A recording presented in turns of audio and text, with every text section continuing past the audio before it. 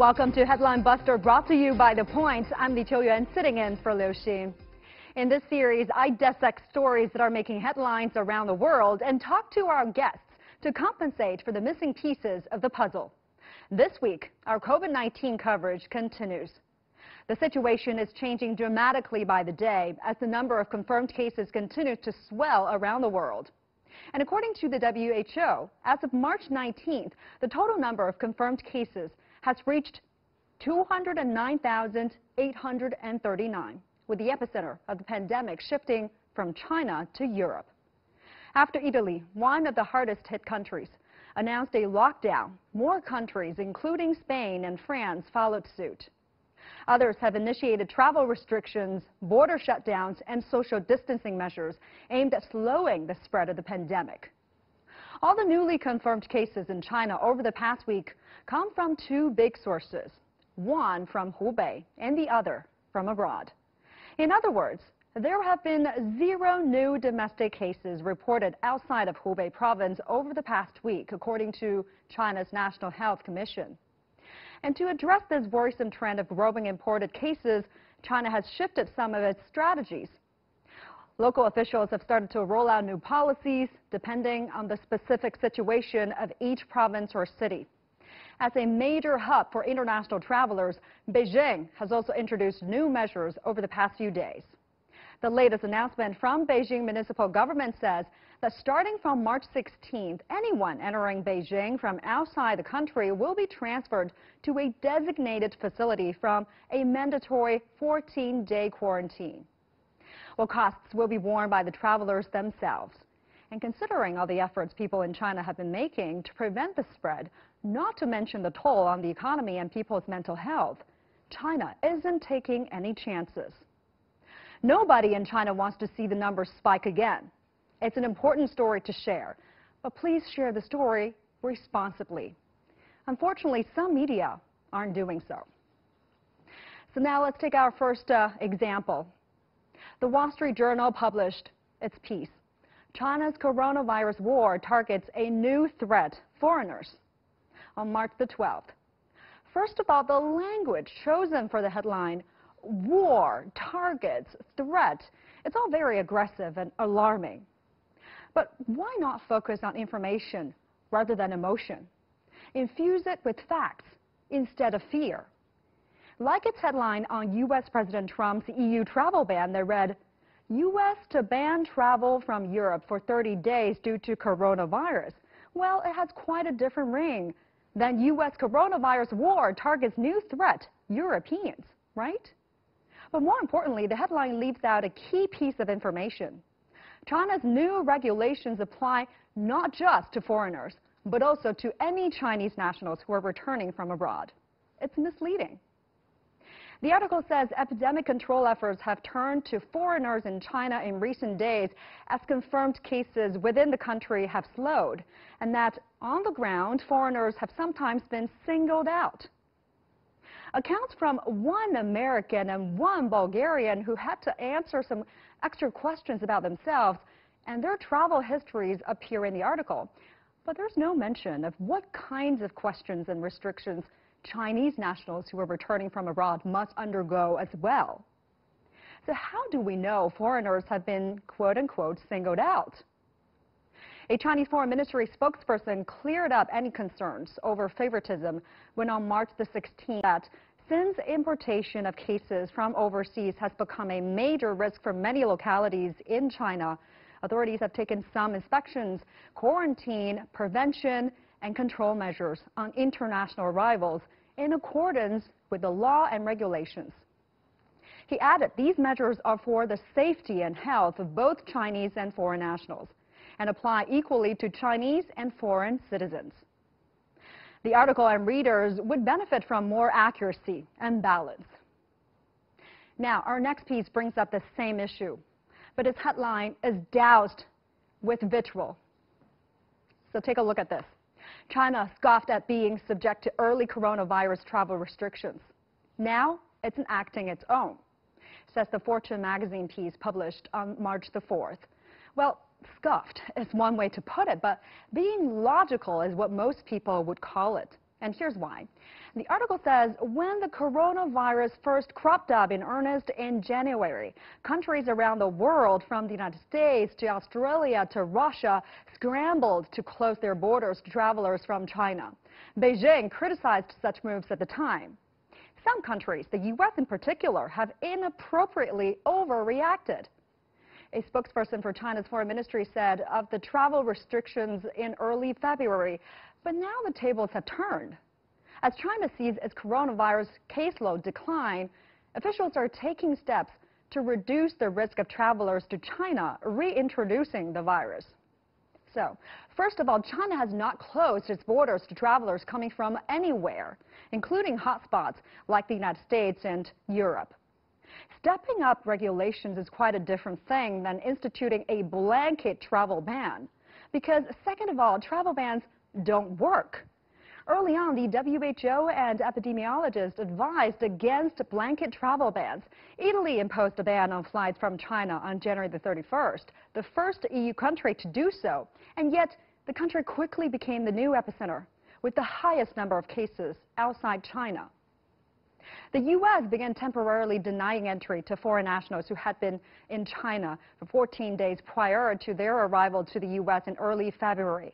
And only now are we beginning to see how bad the situation really is in the States, given effective measures weren't taken earlier.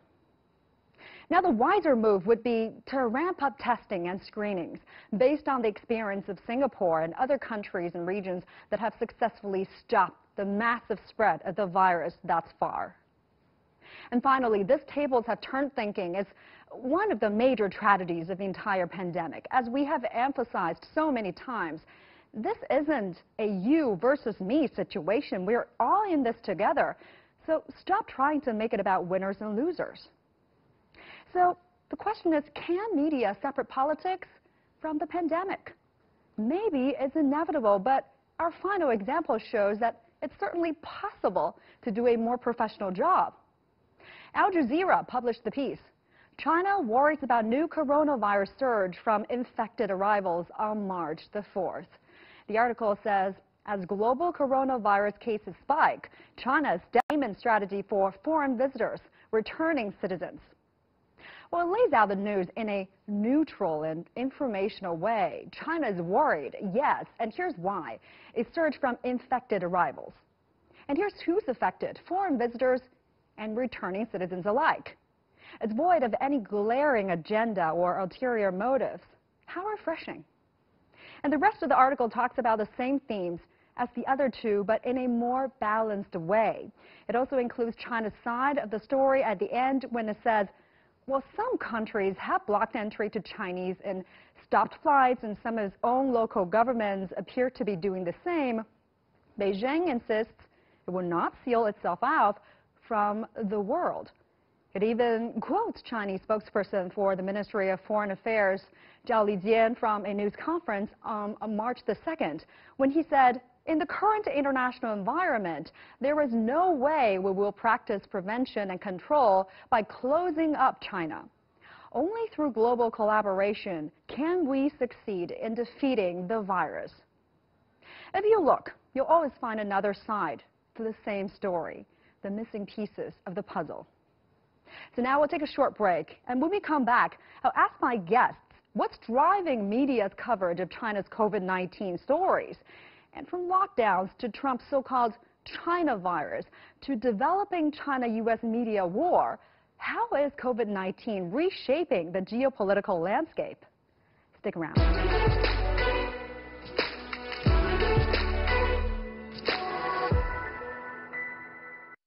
Welcome back to Headline Buster. We're looking at how media report on China's battle against COVID-19.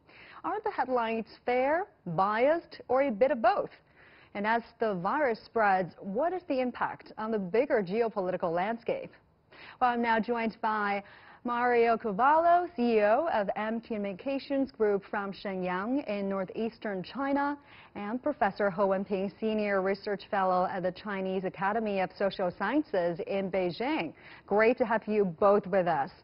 So, things are moving really fast now with new regulations being announced both here in China and around the world by the day, it seems. Now, let's take a look at today's topic first. China's new measures to fight imported cases of the virus. Given the epicenter has now shifted out of China to Europe, and new cases are mounting in countries around the world. Let me start with Ms. He first, lady first. What are your thoughts on the new measures and how the media have been reporting on these kind of updates? Well, as you rightly put forward, now the table seems turned around. That is now for China, we have to focus on how to preventing those virus imported from overseas now to the China, to the mainland China. So actually, because I'm based in Beijing, I can see even my community now has raised this kind of concern from those preventing. And we also know every day around like 10 cases, those new cases are all coming from those imported ones. So I think given the concern for this public health security, it is necessary to issue some measures such as those travelers come from the overseas, especially from those hot spots like Italy, like Iran and Spanish. So because the cases are more there. And so you have to spend at least 14 days for quarantine. This is necessary not only for the people in China, and also is good for themselves and for their family members. So to make things clear, and then after those quarantine days, and then you join your family. So I think it's nothing saying this is only goes to foreigner. It's going to those Chinese overseas person as well. So this is just for one purpose, that is to contain this virus. We don't want to see any form of discrimination happen. But Mario, do you think that the media coverage, the press coverage has a role to play in this? They are blowing things out of proportion now? Or is it because a sense of misinformation that's surrounding in the air? Media coverage in the West, some specific media coverage, not all, is the problem. And there was a specific escalation that I noticed, a rapid and deep increase in the momentum and the intensity of the demonization of China. And let me say it this way, because it's being echoed throughout Western media that's in support of China, people like myself, The Atlantic magazine, and many others who are pointing it out, the obvious. The Trump administration delayed and made mistakes that are now costing America a fortune. They delayed by weeks and weeks and weeks and weeks and weeks. The WHO in China, and China had informed them weeks and weeks and weeks ago how serious all of this was, and they messed it up, and now they got problems. And what are they going to do? They're going to just trot out the worn, terrible strategy of blaming China. It's all over the Western media. So now naturally, Chinese people, local Chinese people, are getting kind of mad at all the foreigners blaming China, and then a little bit of that emotionally transfers over when they see local foreigner like myself. It's understandable. It's all bad. Nobody wins in this scenario. Very unfortunate. Yeah, and we are in this together. It's sad to see people are turning against each other's group. And now that the epicenter has shifted, right, and the number of new cases outside China far surpass those within China, one of our articles we mentioned said the tables turned on China. Ms. He, do you see it that way? What should that mean for China's battle against the virus now? Oh yes, this is a very dangerous situation right now with this virus spreading whole of the world.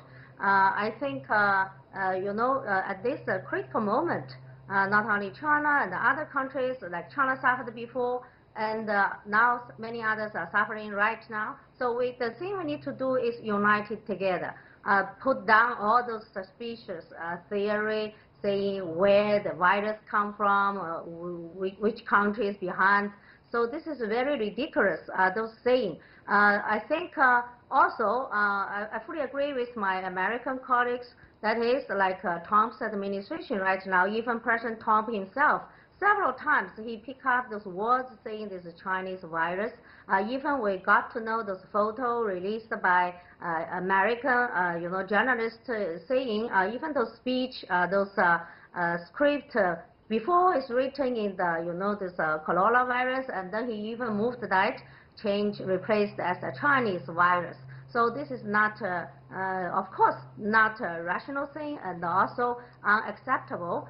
So by the time now, I think the Chinese government has done right thing. That is, we also help other countries like Iran and Italy, and we send our those medical equipment, even those China's experience. Yeah, we have been fighting for virus for such a long time, and we have accumulated those experiences.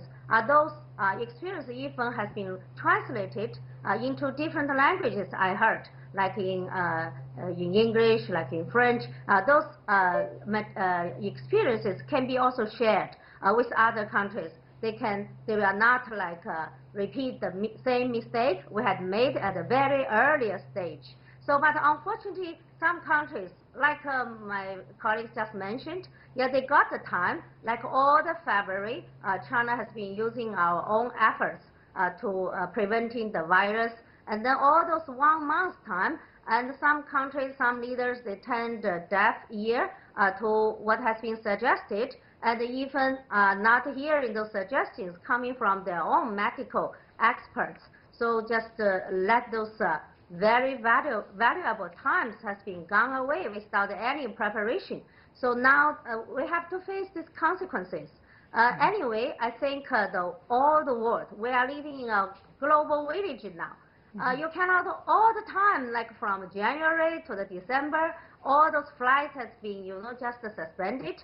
And all those international like events, even the workshops, for example, now even our program have to do the via Skype.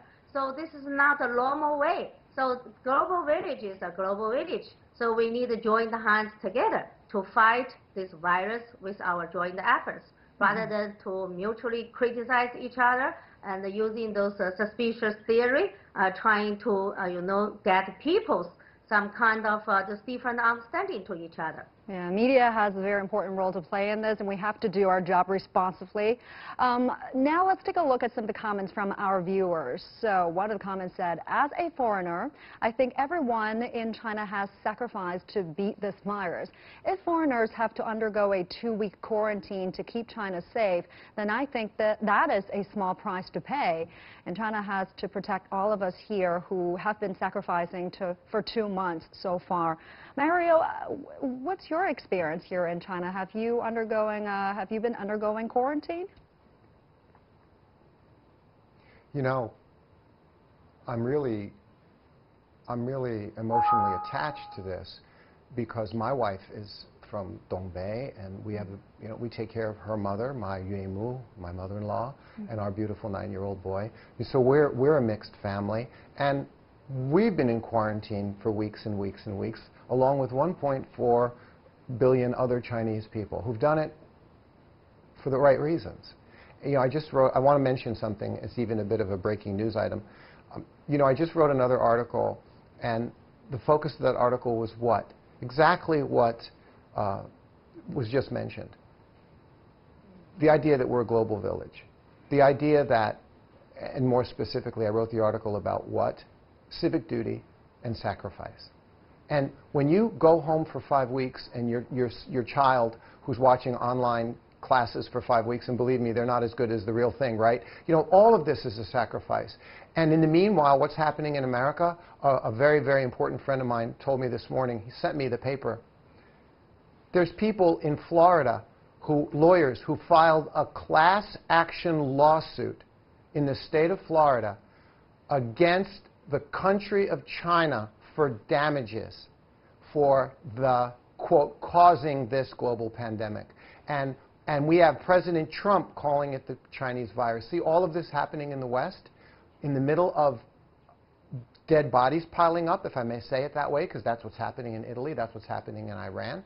It's disgraceful, when what we need is that place where we all meet in the middle, civic duty. And there isn't a person on earth who can't get past politics. I don't care if it's from the left or from the right. You meet in the middle in this neutral place called civic duty. And that's what quarantine is, part of that. So let's talk about the impact on the bigger geopolitical picture, since you mentioned what's happening in the States. So let's talk about this, specifically on China-U.S. relations. U.S. President Donald Trump has started calling COVID-19 the China virus. I think we have that quote we can show you. The United States will be powerfully supporting those industries like airlines and others, I'm quoting his words, that are particularly affected by the Chinese virus. We will be stronger than ever before. That is according to President Donald Trump. I mean, he has claimed he's using the term because China tried to blame the virus on U.S. soldiers. But former First Lady Hillary Clinton criticized his term in a recent tweet. Let me pull that quote out. The president is turning to racist rhetoric to distract from his failures to take into coronavirus seriously early on, make tests widely available, and adequately prepare the country for a period of crisis. Don't fall for it. Don't let your friends and family fall for it. I mean, this isn't surprising coming from Trump. Nothing new for us here living in China. But what's the impact on his reputation there in the States? Will he mobilize his base by redirecting America's fear and anger toward China? Or will his ploy backfire? Mario, what do you think? It's amazing. I was just asked exactly that question. Do I think it's going to work? And my answer is it's either going to unfortunately work brilliantly or backfire horribly. And I want to point out, Cho-Yen, that this is not just President Trump. Let me mention David Frum, excellent article by David Frum in The Atlantic, just published, pointed out this exact venomous strategy on the right. I'm a conservative, more right side type person, and I'm finding myself now needing to divorce myself from them because, for example, people like Ann Coulter, who's a very strong head pundit of the right wing, Fox News, Tucker Carlson, Jeanine Pirro, these are people that I normally like to listen to. They all flipped together with President Trump now on a venomous attack to blame China, recommend coupling with China, disengaging with China, going back as far as that foolish guy, Gordon, the anti-China hardline guy, Gordon Chang. They've all ganged up together at the flip of a switch. That's what's happened. So it's not just President Trump. So there was a concerted, coordinated decision to escalate this. I don't think that Zhao Lijian tweeting out what he did about saying the virus may have come from somewhere else, it might have come from the Army, American Army. I don't think Zhao Lijian, by tweeting, I'm going to say, a little bit too much, he kind of like did the same thing that Trump does. It was a little bit too forward thing for him to do. I kind of wish he hadn't done it, even though his questions are legitimate as to saying, what's really going on here? And now we see, I'm going to say it this way, the right wing showing their true colors. And I'm very upset, and I'm very, very disappointed by this. And why is it all being done? Pandering to his base as a re-election campaign. That's how I see it. This is not leadership. Ms. Hill, what do you make of what's just been said? Well, I really buy his idea. I think that's totally true. Given this election year now that President Trump now is facing, I think the most thing he cares is the election. It's the re-election, how to be re-elected in the White House rather than any other issues. Because at the this has been seen very clearly from beginning up to now. At the beginning, when there's a virus, it seems not that serious. He have no concern. He said, let's keep going to campaign. It's nothing serious about this. It's just like a flu. So he even gave this coronavirus another name called just the corona flu. So it's just no need to care. So he turned, the deaf ear to any of those suggestions and recommendation from those medical experts. But nowadays, because all those virus issues, you cannot hide anymore. When the people got sick, they got, have to see the doctor and be sent to hospital, and even died, more and more. So now he got a serious issue. But now he cannot just saying, all those serious is because of my ignorance at the beginning. So this is not his way. So he wants through this, failure totally to somewhere else. So where he can throw away, just pick up China as a scapegoat. So this is also can maybe to meet those desire coming from those rightist people. Those people, I think they have the spaces there. Maybe they get through this kind of scapegoat pickup to China, and maybe can get more voters, those tickets from those people there. Of course, as my American colleagues just mentioned, yeah, those people are not just the President Trump himself. He has been surrounded. We all know from those like State Secretary Pompeo, so all those people are surrounded him. Of course, this is not good news at all for China-U.S. relationships, particularly during the past, 1 year and a half, we have been facing those, the China-U.S. trade talk, very hard talk. So it seems we reached the first phase deal among those coming from the 13 times more this negotiation, but now with this virus issue. So if we cannot handle this issue in a very cooperative way, or just criticize each other and trying to blame each other, even saying the virus is using those racist tone to describe it, yeah, maybe that we will fall into the trap. Somebody saying it's called a decouple China-U.S. So being the first biggest economy and the second biggest economy, I think this decouple between China and the U.S. not only a disaster for China and the U.S., and will be a disaster for the whole of the world. That could be very destructive. But I also want to take a minute to look at how media are reporting on these lockdowns in China and other parts of the world. I mean, in China, when Hubei province was locked down to slow the spread of the virus, many media questioned China's, quote, draconian move, bringing up human rights issues, personal freedoms, etc., and focusing on the panic and anger among Chinese citizens. But then, when Italy, Spain, and France enacted countrywide lockdowns, human rights weren't brought up. Articles focused on how residents are boosting morale there by singing songs on their balconies in Italy, for example. Why the difference, Mario? This difference is, again, it's so top of my mind. I don't want to say I lose sleep over it, but I almost do.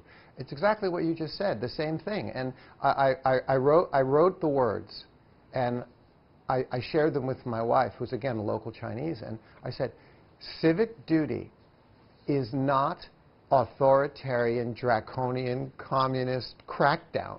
It's just civic duty. And when your government says, and your local leaders, call it government, that's too general a word. When the leadership says of your country or of your neighborhood, it points out to you, hey, we have a big problem and we all need to cooperate together to overcome this problem. And that's what we did. By the way, it's going to be tough. It's going to be harsh. We don't have a choice. We're talking about people's lives at stake. This is to help you avoid dying. Or unknowingly, because the virus, again, we know the story, right? The virus is asymptomatic for 1 to 2 weeks. You need to make sure you're not spreading it. This is life and death, and this is the preservation of society. This is life and death. This is preservation of society. Yeah, this will be what it is. A time that will test our strength, our capacity to be kind and generous, to rise above our own self-interest, to see beyond ourselves and bring the best of who we are, because we, humanity as a whole, is in this together. Thank you very much, Mario Cavallo, CEO of AM Communication Group from Shenyang in northeastern China. Thank you so much for joining us. And also Professor Ho Wenping, Senior Research Fellow at the Chinese Academy of Social Sciences, joining me from Beijing via Skype. And that's going to do it for this edition of The Point. As always, follow us on Facebook and Twitter using the handle The Point with LX. Download the CGTN app to watch our show, or go to YouTube and look for CGTN The Point. Thank you for watching. You've got The Point.